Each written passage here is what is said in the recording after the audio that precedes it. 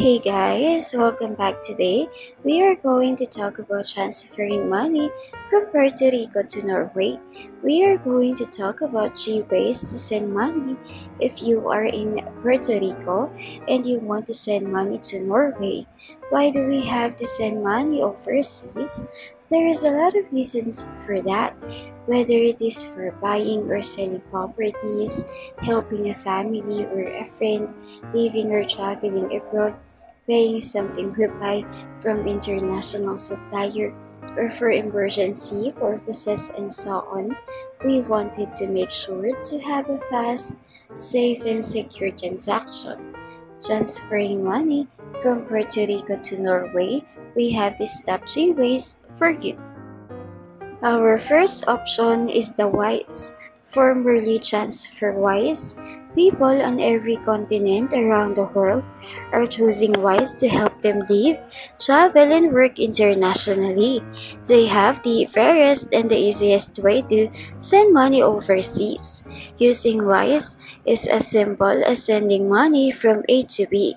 But behind their app and website is a complex engine of currencies that is being designed, built, and powered by their talented teams in cities around the world.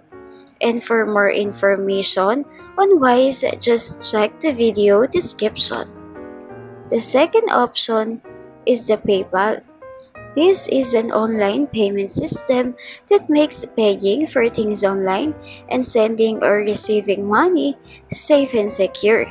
When you link your bank account, your credit card or debit card to your PayPal account, you can use PayPal to make purchases online with participating stores.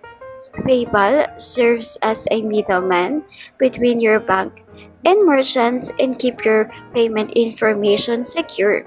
You can also use PayPal to securely send money to your friends and your family, as well as to receive money from people.